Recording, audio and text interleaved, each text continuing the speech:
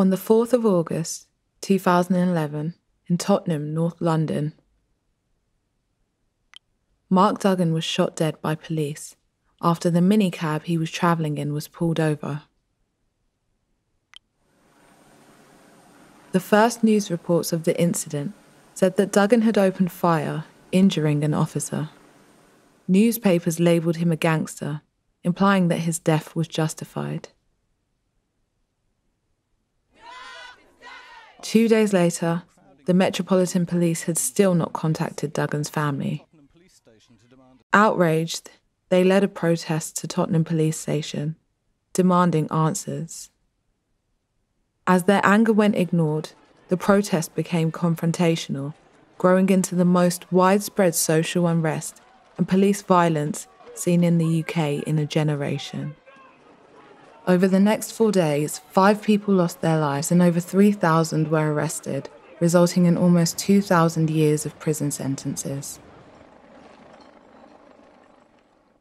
Duggan was being monitored by Operation Trident, a controversial police unit focused on gun crime in London's black communities. On the 4th of August, he collected a gun from Leighton in North London. He was being followed by officers from a specialist firearms unit known as CO19. When the minicab in which Duggan was travelling arrived here in Ferry Lane, Tottenham, officers carried out a hard stop, forcing the minicab to pull over. Duggan stepped out of the cab, and an officer known only as V53 shot twice.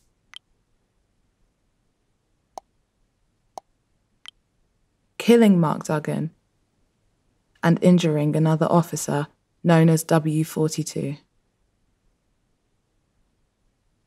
V53 later told investigators that he saw Duggan holding the gun in his right hand and that he felt his life to be in danger. But while a gun was found at the scene, it was found here, 7 meters away from the site of the shooting.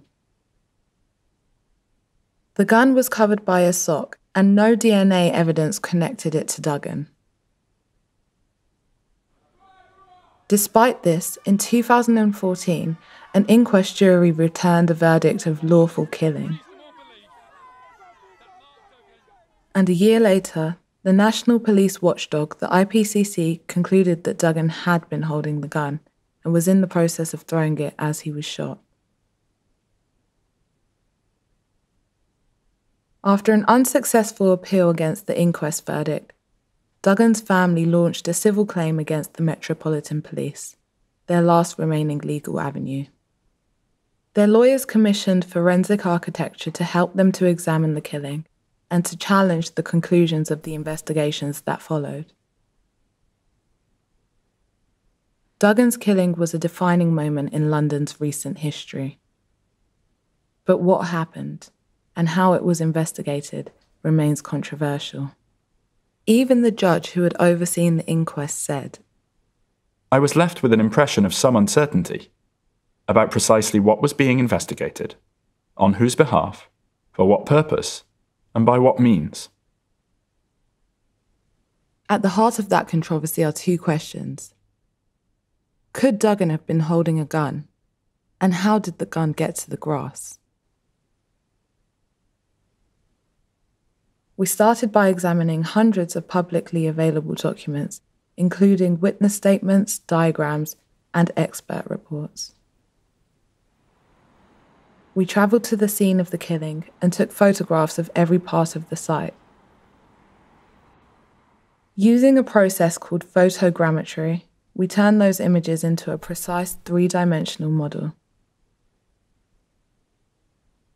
But with no video footage to rely on, we had to reconstruct the officers' movements from their testimonies. By analysing and cross-referencing their statements, we built a database which divides the incident into 9 distinct moments, from the perspective of each of more than a dozen different witnesses. From this database, we created a series of models reconstructing every stage of the incident.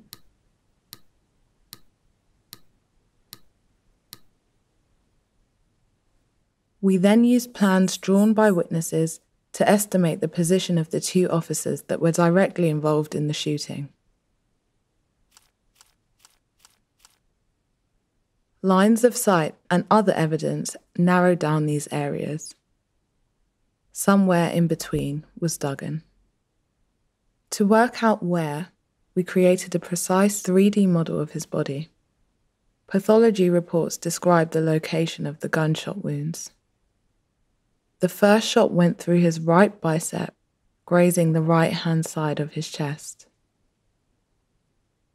The second shot passed through his chest, exiting through the lower left-hand side of his back.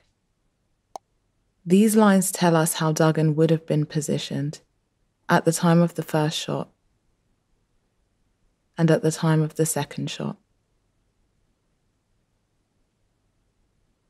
Modelling his jacket gave us more details about his body position. These holes near the left-hand pocket suggest that at the time of the second shot, Duggan's jacket was folded back on itself, with his left hand across his chest. Before examining whether he could have been holding a gun in his hand, we used this information to recreate Duggan's movement during the period of the shots. After exiting the minicab, Duggan turned toward V53. His left hand was in or near his left pocket, and his right hand was reached across his waist. He began by moving his right foot away from the minicab at an angle of around 22 degrees. As his left foot followed, he was struck by the burst bullet, which passed through his right bicep and hit W42 in his underarm radio. Duggan's right foot came across his left as he stumbled. His left arm moved up across his chest. His torso bent forward as he was hit by the second bullet, which continued through the open door of the minicab. Here's that sequence again in real time.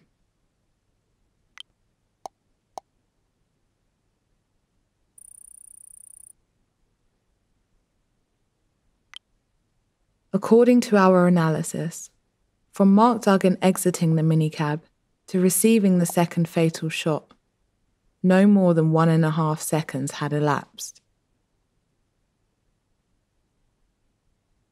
According to the IPCC, sometime during that period, Duggan threw the gun with enough force to land 7 meters away. A new study by biomechanics expert Dr. Jeremy Bauer told us that to travel that far, the gun would have to be thrown at an angle of between 31 and 40 degrees, at about 6.7 meters per second. At the inquest, V53 described the gun in Duggan's hand in detail. He said, "I can make out the trigger guard, I can make out the barrel, and it's side on to his body, and there's a black sock covering that weapon." But he also said that he didn't see Duggan throwing the gun. He told the inquest, "It would clear up a hell of a lot of stuff if I was able to say, yes, I saw the gun fly through the air and it landed wherever. But I didn't see it."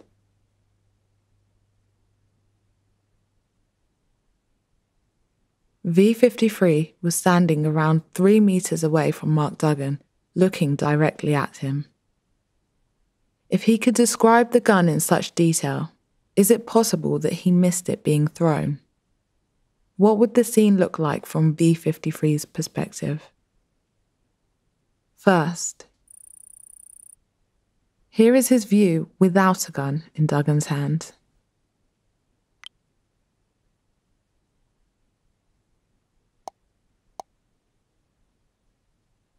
Then, with Duggan throwing the gun at different moments.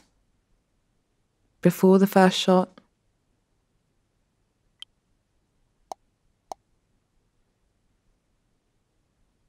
after the first shot,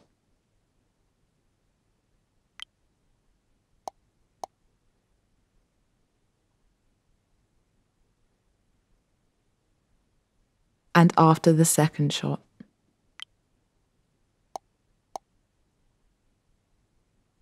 But a human's field of vision is not like what we see on a computer screen. Our central vision is highly sensitive to details, while the periphery is more sensitive to movement. The result is impossible to perfectly represent on a flat screen. So in order to simulate the vision of witnesses, we recreated the entire scene in virtual reality. Experiencing the scene in this way confirmed for us that in each scenario, the required throwing motion would have been clearly visible to V53, given where the officer said he was looking. In fact, it is unlikely that Duggan could have physically made such a motion. The forensic pathologist commissioned by the IPCC, Professor Derek Pounder, said, "I cannot conceive of how Duggan might have thrown the gun." He made this conclusion despite having been asked by the IPCC to assume that Duggan had been holding the gun when he was shot. Dr. Bauer, the biomechanics expert, also concluded that it is unlikely Mr. Duggan could have thrown the gun after he was shot in the arm.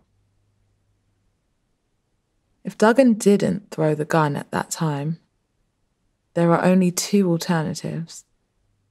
Either Duggan threw the gun as he exited the minicab, or the gun was moved by police officers. In both cases, Duggan would not have been holding a gun when he was shot and would have posed no threat to the police. In 2014, the inquest jury concluded that, more likely than not, Mark Duggan threw the firearm as soon as the minicab came to a stop. To test this theory, we needed to understand how the hard stop could have played out. The inquest was shown a video in which CO19 officers practiced a hard stop. Multiple officers described the Ferry Lane incident as a textbook hard stop. So we applied those timings to our animated model.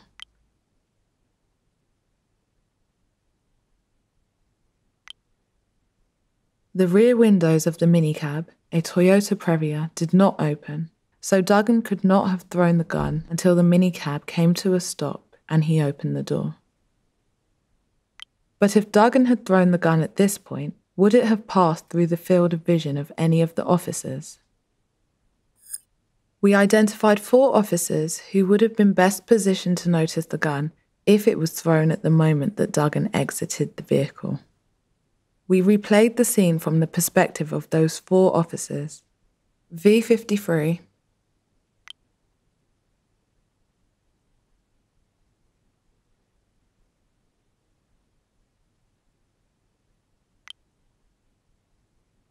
W70,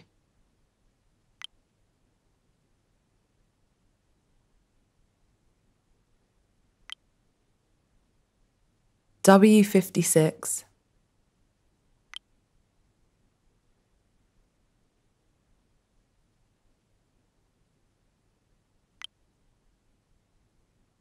and W42.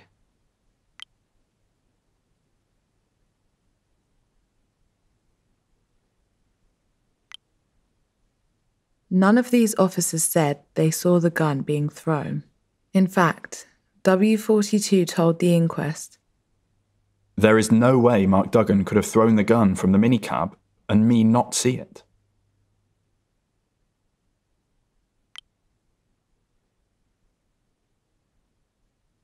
While V53 said that he watched the door of the minicab slide open and kept his eyes on the open door. The verdict of the inquest jury, which was also rejected by the IPCC, requires that not just one, but at least 4 officers failed to notice the gun being thrown. With every additional officer who missed it, this scenario becomes less likely. This makes it even more important to consider the final possibility, that officers moved the gun after Duggan was shot. The aftermath of the shooting was filmed from the 9th floor of a nearby building by a member of the public known as Witness B.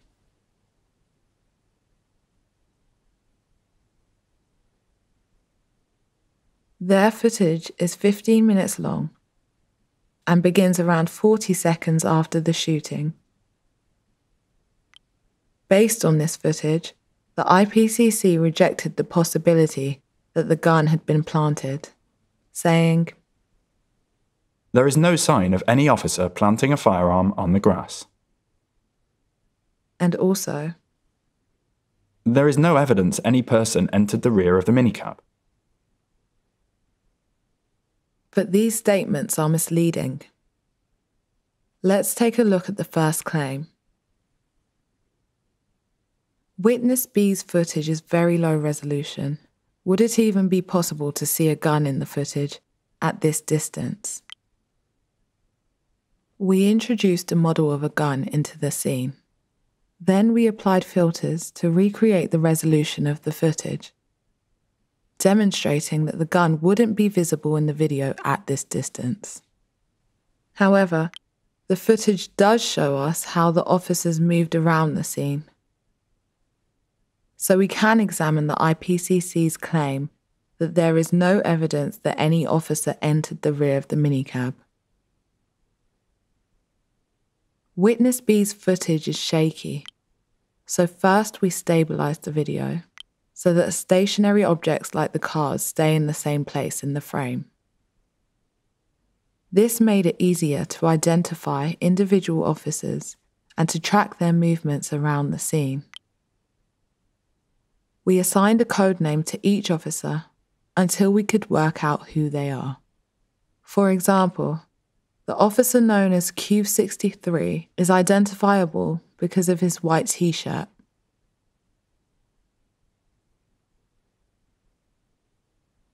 Then we mapped the areas that would have been hidden from Witness B's camera. When officers drop out of sight within this red zone, behind the minicab and Charlie car, they could potentially have entered the minicab and retrieved the gun. We tracked how Q63 moved around the scene. Whenever he is partly or fully hidden in the red zone, his track turns red. Whenever he is visible, the track is white. We turned this tracking into a timeline and repeated this process for each of the other officers. This meant we could see when any officer was partly or fully hidden behind the minicab and Charlie car.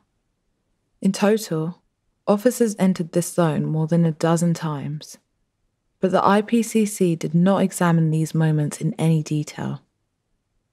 These moments don't tell us that the gun was moved by police officers, but they do show that, based on the footage alone, the IPCC has no grounds to rule out the possibility that any officers entered the rear of the minicab.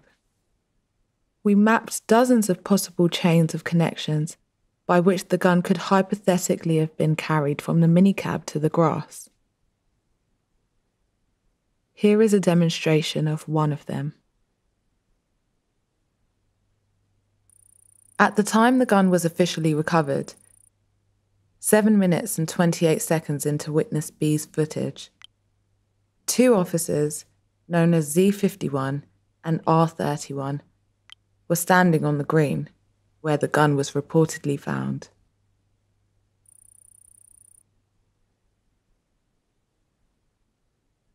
They can be seen in this photo, taken by a member of the public from the other side of the park.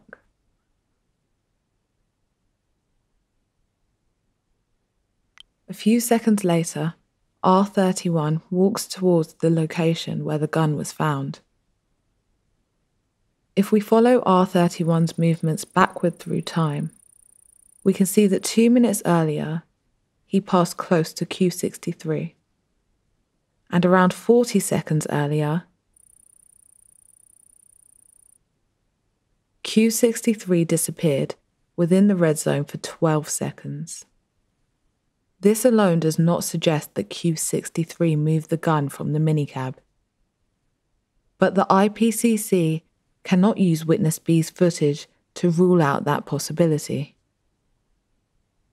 The IPCC's investigators didn't only misread the evidence, the experts also failed to identify and examine something potentially important, a clear cut in the footage.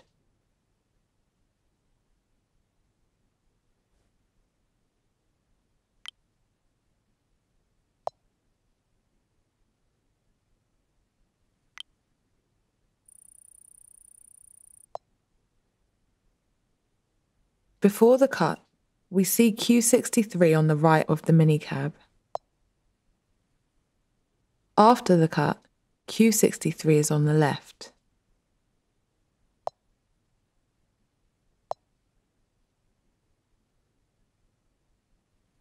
In order to estimate the duration of this gap in the footage, we use the movements of another officer, Z51.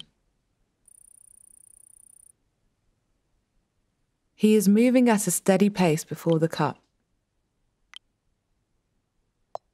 and afterwards.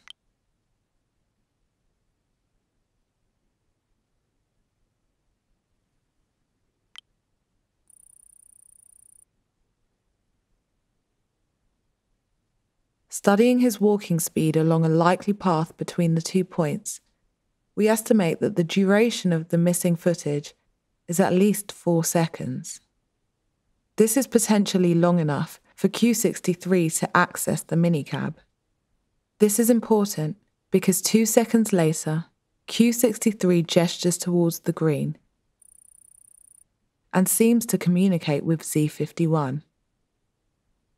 But neither the inquest nor the IPCC noticed this cut or examined its importance. As we have seen, the gun could have arrived at the grass by 3 possible routes. The route preferred by the IPCC is not consistent with the available spatial or biomechanical evidence. The route preferred by the inquest jury requires at least 4 officers to have missed the gun being thrown. And the final route was not fully investigated by either.